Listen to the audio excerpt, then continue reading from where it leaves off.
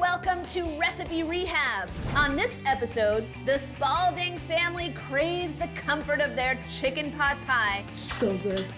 The best crust in the world. My mom's chicken pot pie tastes like you're biting into heaven, but it's not very healthy. Who's gonna help me make the chicken pot pie? I will.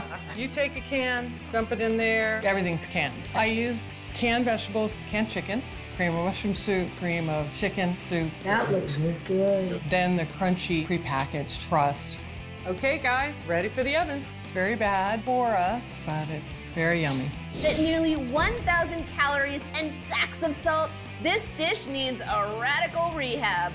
I have high blood pressure and I have high cholesterol. Jane and Greg have high cholesterol, so we really need a healthier version. Please rehab our recipe. Our two chefs will battle it out to see who can rehab that recipe and make it more nutritious. By introducing all these fresh vegetables, we're really gonna up the nutritional value. But just as delicious. That's gonna really give this dish a pop and a nice smoky flavor. Then the Spaulding family will cook the rehabbed recipes in their own kitchen. The onions are making me cry. The recipes will be judged on taste, health, and ease of preparation. That's a lot more work than I do. Whose recipe will win big? It tastes like fireworks in your mouth. And whose will fall flat? I just think it's way too bland. And which chef will win this week's tremendous title of Recipe Rehab Champion? Yeah!